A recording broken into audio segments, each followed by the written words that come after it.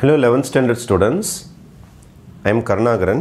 In sum number 5, ரெண்டு set கொடுத்திருக்காங்க A set B set. Give a function from A to B. நிறைய conditions கொடுத்திருக்காங்க. Neither 1 1 nor on to, not 1 1 but on to, 1 1 but on to, 1 1 and on to. I will start with the first one. Neither 1 1 nor on to.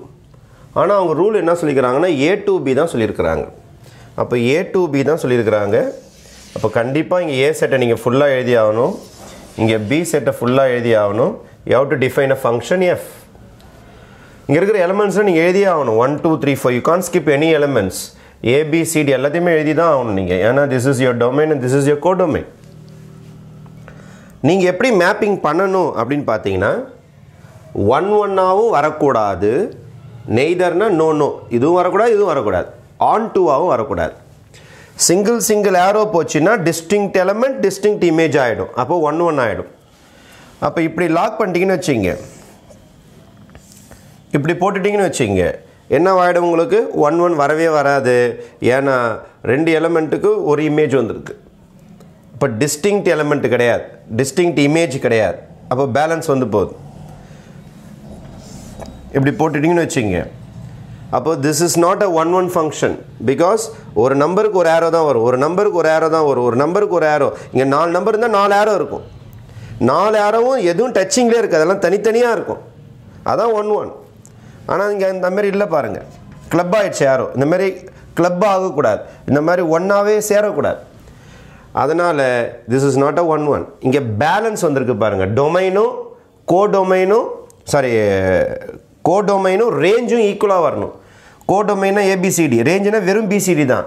அதனால் this is a best example where we can tell a function that does not satisfy 1 1 condition as well us on to condition. But this is a function.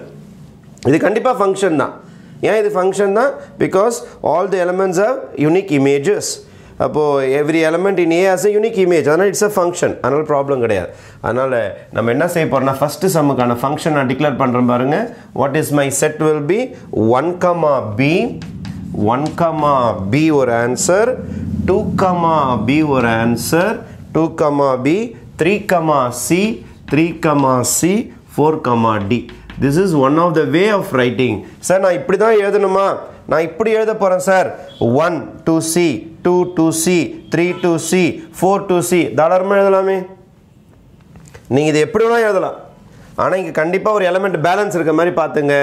Single aero இல்லாமல் double aero, triple aero, 4 aero கூட போய் ஒரு இடத்துல touch பண்ணலாம். அது போய் தப்பு கிடையாது. நோஸ் மாதிரி வந்தால் இட் இஸ் அ ஃபங்க்ஷன். அதனால் திஸ் இஸ் அ எக்ஸாம்பிள் தான். You can rewrite in different forms. Right. Number 2, not 1 1 but on to. not 1 1 but on to. இப்போ ஃபார் எக்ஸாம்பிள் இதில் பார்த்தீங்கன்னா நம்மளோட A செட்டில் 1 2 3 4 இருக்குது, B settle A B C Dன்னு இருக்குது. இப்போ அவங்க என்ன சொல்கிறாங்கன்னா ஆன் டூவாக இருக்கணுமா? ஆன் டூனா இங்கே பேலன்ஸே வரக்கூடாது, எல்லாரு மேலேயும் ஆரோ பட்டிருக்கணும். இப்போ எல்லாரு மேலேயும் ஆரோ பட்டிருந்தால் இங்கேருந்து 4 ஏரோ வந்தால் தானே எல்லாரு மேலேயும் ஆரோ படும். எல்லார் மேலேயும் ஆரோ பட்டிருக்கணுமா? இதுக்கு மேலேயும் ஆரோ பட்டிருக்கணுமா? இதுக்கு மேலேயும் ஆரோ பட்டிருக்கணுமா? இதுக்கு மேலேயும் ஆரோ பட்டிருக்கணுமா? இதுக்கு மேலேயும் ஆரோ பட்டிருக்கணுமா? அப்போ இங்கே 4 ஏரோ வந்து பண்ணோன்னா இங்கே 4 எலிமெண்ட் இருந்தால் தானே ஆரோ வரும். அப்போ இங்கே 4 எலிமெண்ட் கூட கனெக்ஷன் கொடுத்தீங்கன்னா என்ன ஆகிடாது? 1 1 மாறிடும். அதனால் செகண்ட் கண்டிஷனை சாட்டிஸ்ஃபை பண்ணவே முடியாது. ஆன் டூவாக நீங்கள் மாற்றிட்டீங்க அப்படின்னா அது 1 1 மாறும். அதனால் ஏன்னா இங்கேயும் 4 எலிமெண்ட் இங்கேயும் 4 எலிமெண்ட் இருக்கிறனால செகண்ட் கண்டிஷன் உங்களால் செய்யவே முடியாது. It is not possible. இந்த மாதிரி ஒரு ஃபங்க்ஷன் உங்களால் கொண்டு வர முடியாது. ரெண்டுத்துக்குமே பாஸ் ஆகிற மாதிரி. Not 1 1 but on two. Third, 1 1 but not on two. Again AB இது 1 2 3 4 A B C D.